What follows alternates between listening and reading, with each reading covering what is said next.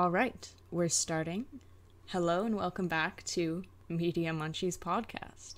Now you may be thinking, it hasn't been so long since Media Munchies, and it's because I really want to put out an episode by 2 days from now.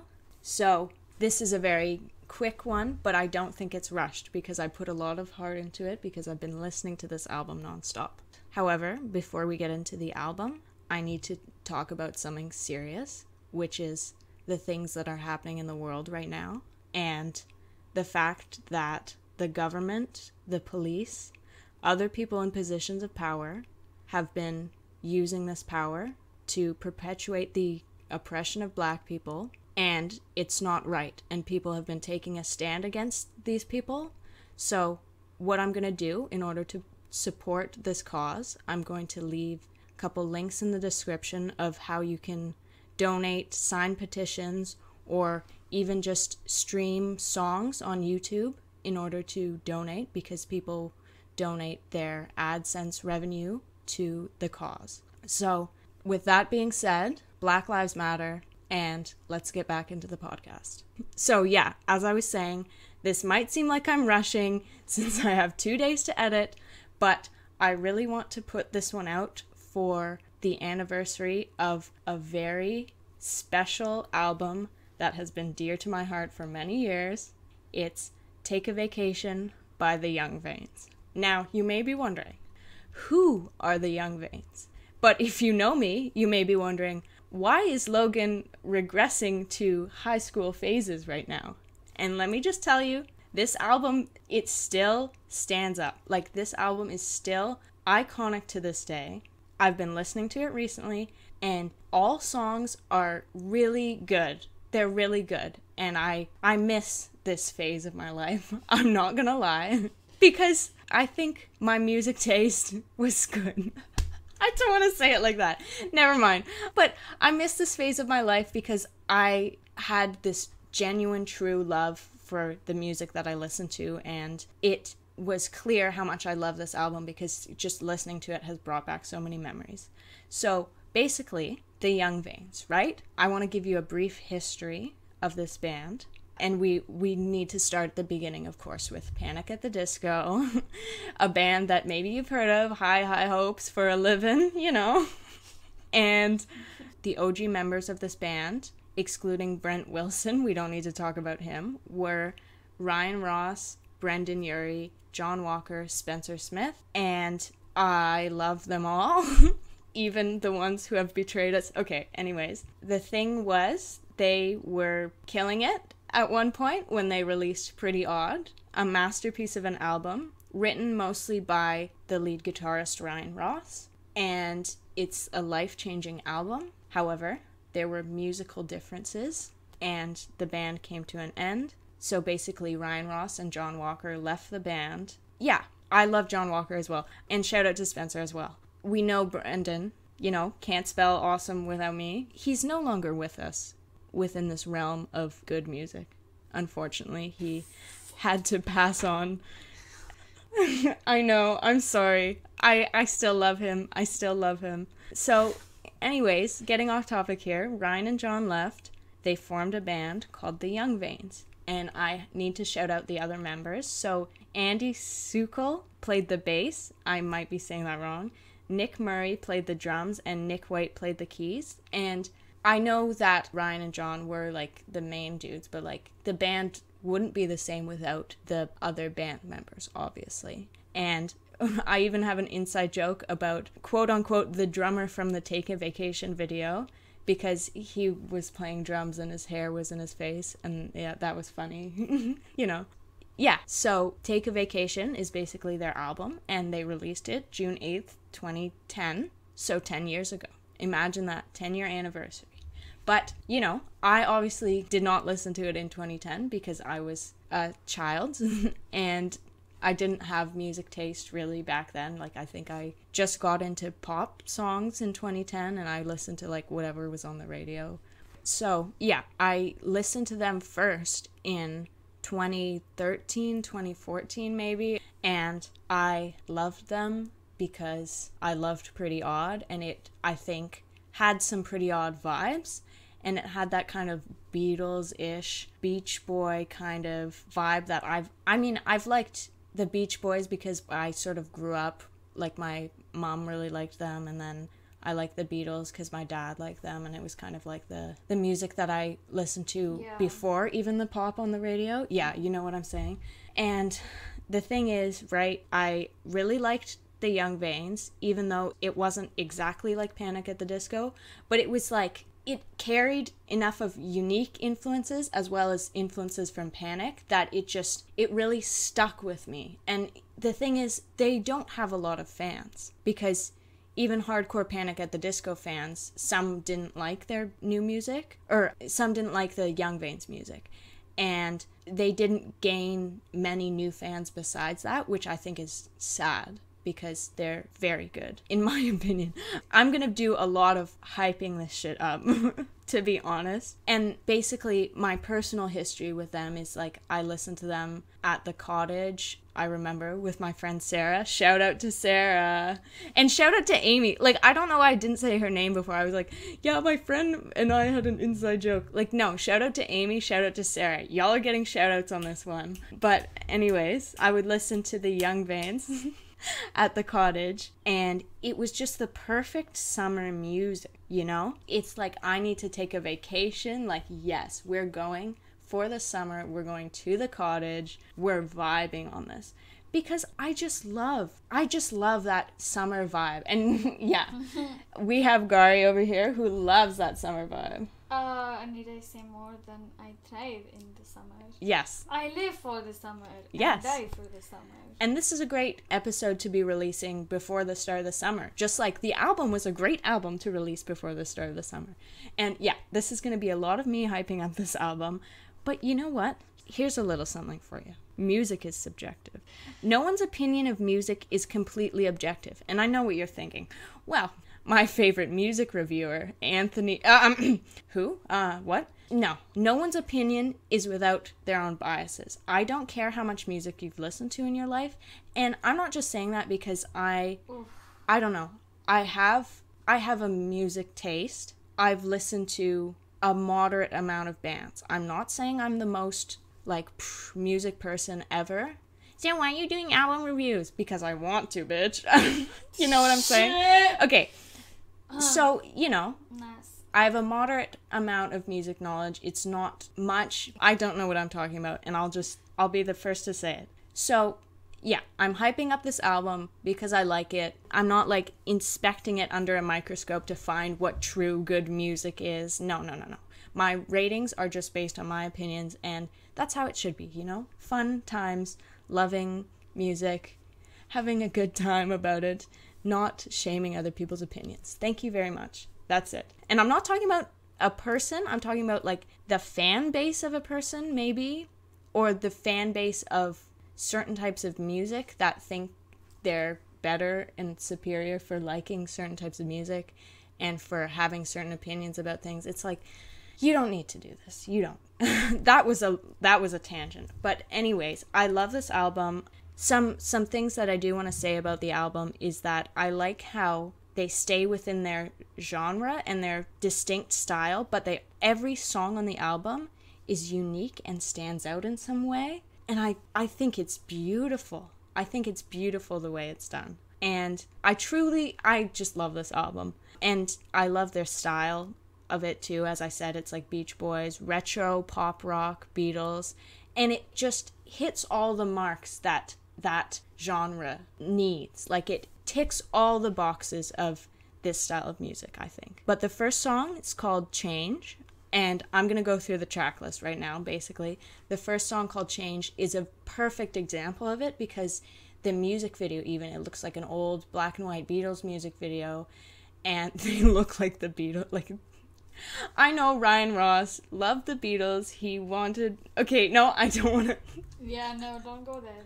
You know? And you know what? Valid. Pop off. Because I think they did a great job with it. And I don't want to say the Young Vanes. You know the meme that's like, something is better than the Beatles? I'll just say the Young Vanes are better than the Beatles. What the heck? I know Ryan Ross wouldn't be happy for me, even though I'm complimenting his band, but I'll say it. You know what? Okay, so we're gonna get into the tracks. I need to pull it up on my phone. I don't know if it's better than the Beatles stuff. Okay, the thing is, I know the Beatles have an extensive discography of many unique songs, and this band has one album, but I would say this band is more near and dear to my heart than the Beatles. So valid. in that respect, as I said, art is subjective. Valid. So we're gonna go into my notes and take a look. So the first song, Change. I think it's, best album opener ever. Iconic. Not best ever. I'm just gonna tone it back a tiny bit. Calm down. Okay, so very good album opener. Hits with the energy right away. It's like, change, change, change. You know what I'm saying? The best lyrics. Like, I cannot handle how good the lyrics are. It's like the root messages in the chorus, and then we've got like this storyline of like pretty ain't a job, this girl who like thought she was the coolest, and like she was like a hypocrite or whatever, and like she didn't change, you know? Sorry, that was the worst explanation in my life. But besides that, the instruments, I said the bass is excellent. Good job to Andy. And the guitar solo, oh my god. And watching it in the music video was iconic. To see John Walker, the legend that he is, perform that guitar solo was breathtaking. So I gave Change a 9 because it's such an iconic song. Great album opener. No complaints there. No complaints. The next song is Take a Vacation. And this song is like so nostalgic for me. And I'm sorry if I'm blinded by nostalgia, but it's just also a great damn song. It's the perfect summer song. It's like vibe up to here. Sorry. Vibing, chilling in the summer, taking a vacation. And I hope you're all there. Like, they're at the ocean. Ugh, the music video is great too because it's like summer vibes. Like summer vibes, dude. Like Cody Co. Anyways, I also said the guitars are great. Throughout the whole album, the guitars are really excellent. And I'll be mentioning it again, and I think this was my fave. I wrote fave for a lot time. I don't know what that means. I write things and then I don't remember that I wrote them. I should have more organized notes, but I did write some organized notes for this one. You'll probably be able to tell. I am just like living my Virgo life. I'm not a Virgo, but you know, I'm taking tips from the Virgos, and we'll be getting back to that in a second. That was so, I changed topics like 5 times per second there, and that was not Virgo of me, that was Aries moon of me. And end of discussion. The next, I gave Take a Vacation a 9 because it's so iconic. The next song, Cape Town, another legendary song, especially in Panic at the Disco and Ryan Ross history, because the story is that Panic at the Disco had their last gig in Cape Town, and there's the lyric, I left you in Cape Town, which is like, they left the band. Ooh. But there's also like a storyline behind the song, which is like meeting somebody in Cape Town. Like Ryan Ross is said to have met some girl in Cape Town and had like a little love affair. And I really like the way the story is told, because it's like, is he interested or is he not? Because he's like, I loved you. But then he's also like, I didn't mean it, because it's like, ask me if I meant it. I didn't. It's like, no, he didn't mean it, right? And then there's another plot point about she had a husband in prison, and it's like, damn, this story is riveting. And even the bridge with going to a graveyard to bum flowers, like to give to this person, it's just like, oh, it's such a vibe. And even it gives me a Beach Boys vibe, because there's a lot of ba ba ba ba ba, you know what I'm saying? And yeah, it's a really good song. I gave it a 9 as well. Next song on the list is Defiance.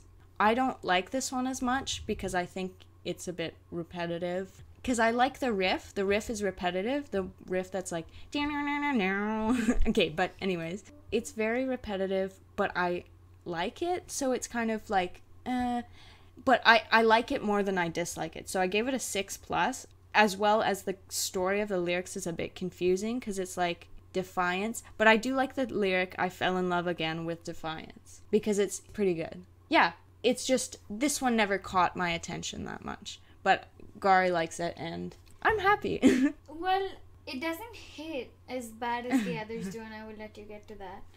Oh god. But- Now we're thinking about songs that hit. Oh goodness. But Defiance, for an underdog song, not a bad thing. Yeah. I like it. I do They're like nice. underdog songs. So, go Defiance. But still 6+.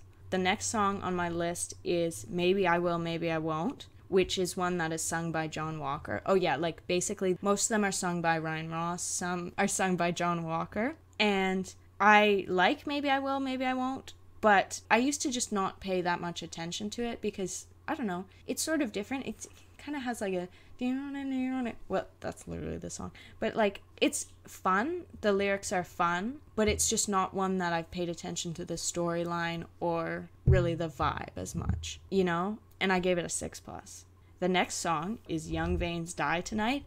This song has like this simple genius to it. And it's like, people might complain that Ryan Ross didn't write these genius, mind-blowing lyrics on this album when he could have, obviously, because of Pretty Odd. But the thing is, they've got such a simple genius to them, and it's like, you can't write a second Pretty Odd, but you can write something that is still very, very good. And the Young Veins Die Tonight, it's basically, the choruses are like, we're having a party, we're young, we're having fun. And the verses, they go into this depressing thing, and it's like, but what if I were to die tonight? And it's like, whoa, okay. I love it. The reason I didn't give it like a higher score, I gave it a 7, by the way, is because it's simple. But I will stand by the fact that it's simple yet effective. The next song, The Other Girl, I'm just gonna say, this song, I love. It has feeling behind it. Now, the first couple songs weren't really about, like, they had these storylines, the Cape Town storyline, but I feel like The Other Girl's the first song that you can understand the storyline as well as relate to it, and I think that's very important in music. And I really like the guitars, first of all. And I feel like both the choruses and the verses are like so good in different ways.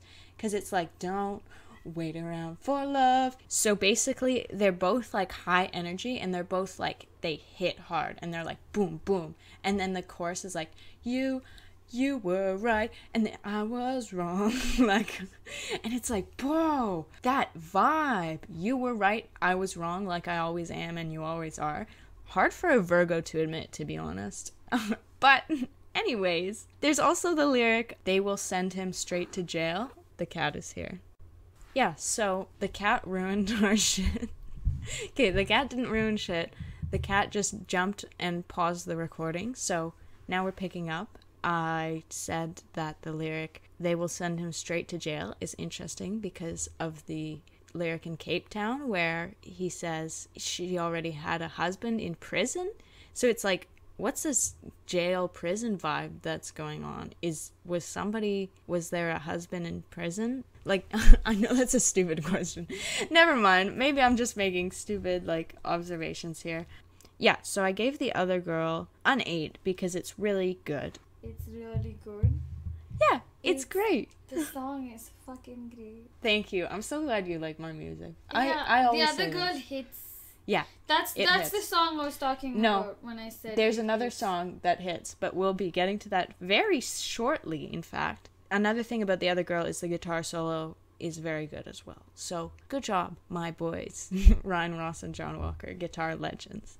So, the next song that hits is called Lie to the Truth. And I have never had a song that hits more in my life. Actually, I have. But, like, this song is so sad and depressing to me. And the lyrics are what make it, but it's also the feel and the vibe of the song.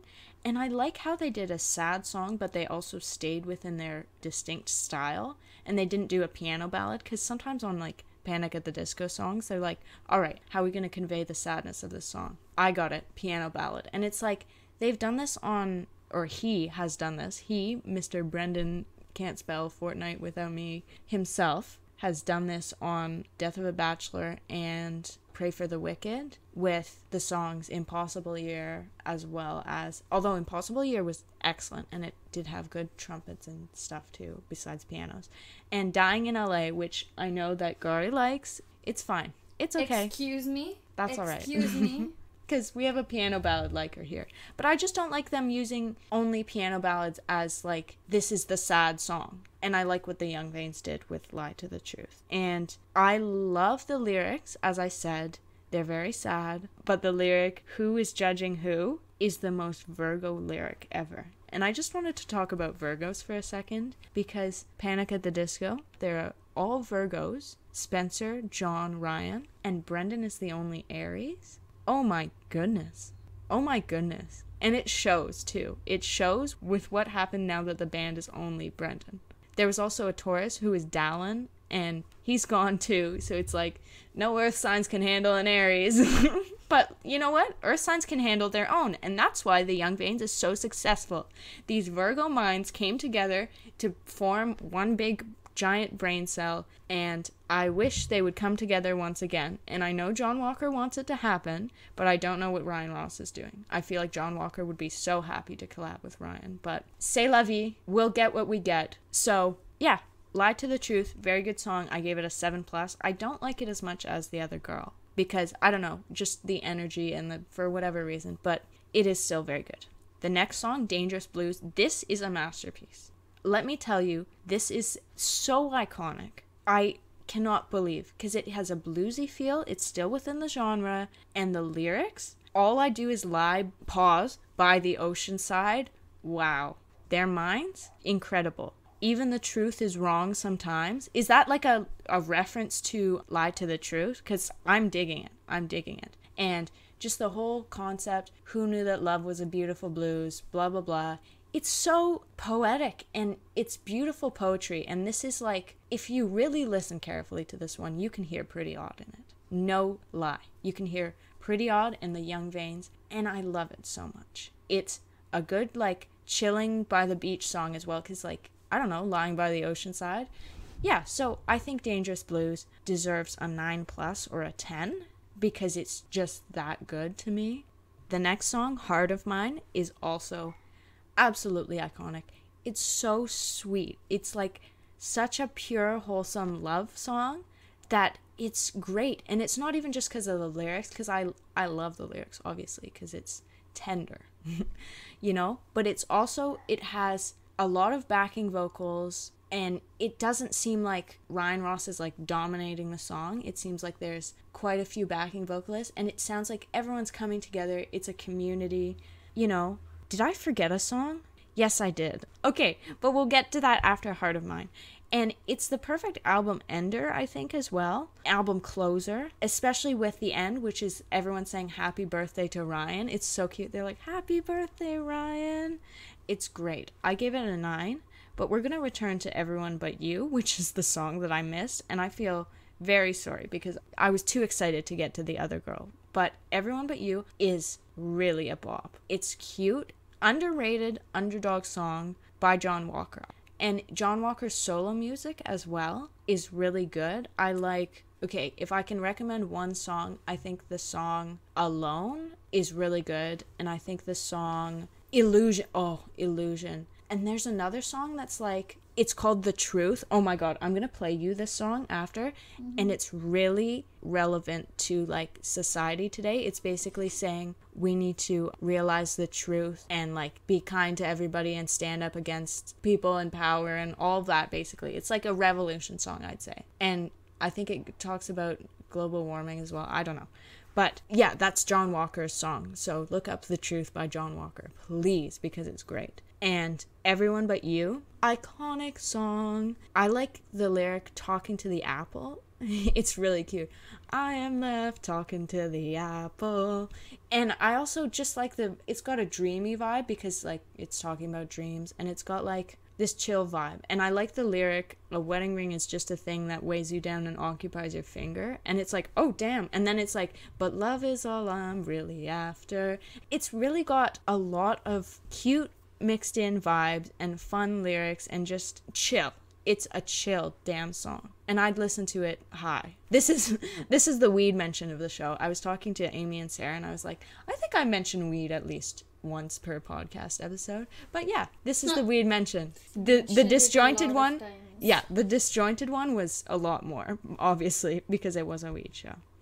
So I think that's the full track list. I gave Everyone But You an 8, by the way. But I averaged out all the numbers of the songs, and this album overall gets an 8. And I think it's perfect. Even though I gave a lot of songs 9s, I think an 8 would fully describe how good this album is to me, and maybe even an A+. I think I'm feeling generous, and I'm going to give it an A+.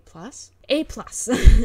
But I really enjoy this album. It's a great summer album. It's got really good vibes and really good standout, unique songs with lyrics that will hit you emotionally, and also lyrics that will make you smile, and lyrics that will make you just have fun, you know? And I wanted to talk about the bonus tracks before we end this review. They're covers, so I don't know, I feel bad. I don't know who these songs are covers of, but I know the song titles, so you can look it up if you want. Oh, I feel like I'm not informed, but I did know a lot about Panic at the Disco, so that's one thing going for me. So we have Funnel of Love, which is fun and cute, and I love John Walker singing it, and it's just such a good time. Here I go, going down, down, down. And all of them are like these old-fashioned, I think they're all old-fashioned songs. Like, I don't know if they did a cover of any like recent songs, because that's like the vibe of the band. But Funnel of Love is such a cute song. And then Is It True is a certified bop in my eyes. And it's got, again, it's got this old-timey vibe, but I don't know, I've always liked retro music. Just, it hasn't been like the forefront of my music taste, because like I do tend to listen to more recent music. But yeah, I hold a special place in my heart, of course. Frank Sinatra, shout out. Ugh, homie. Shout out. Homie. Truly. So Is It True and When You Walk in the Room are both bops, and they're fun. And this is where songs sound a bit similar to me. I don't know, Is It True and When You Walk in the Room could be like extensions of each other, but they're both fun, and I both enjoy listening to them. Security is the most relatable damn Taurus earth sign song vibe. It's basically like, I need to feel secure within my relationships, or else I will go crazy. And it's like, whew, I vibe to it, and it hits. Yeah. It's really fun, though. And then Nothing Matters But You is very cute, and it's got Z Berg on it. She's friends with Brie Larson, who plays Captain Marvel. Fun fact, Ryan Ross is also friends with Brie Larson. But yeah, so Z Berg is great. She has other music with Ryan Ross sort of recently. It was 2018, a song called The Bad List. So another recommendation. It's really sad. It's a Christmas song, and I cry. But I like their voices together a lot, and the song Nothing Matters But You is very cute. And yeah, that's the album. Take a Vacation by the Young Vanes. It seems like I'm ending it very abruptly, but I'll just do an outro. I will hopefully have this edited soon. This has been a bit longer than I thought, but I believe I can do it. I will have this out by June 8th, if it's the last thing I do, because this album means a lot to me, and I'm very happy that it's the 10-year anniversary of it, and I want to show it some love for its 10-year anniversary. So thank you, Ryan Ross. Thank you, John Walker. Thank you, Andy, Nick, and other Nick, for this amazing album. It has shaped my teenhood and just my life in general. And if you haven't listened to it, you should give it a listen. But you know how the podcast works. It's only recommendations. It's only fun. It's only vibing. So that was the podcast. I hope you enjoyed it. I will also have another one up because I have another idea for another one. But this has been Media Munchies Podcast. The Young Vanes Take a Vacation. And I will see you next time. Goodbye.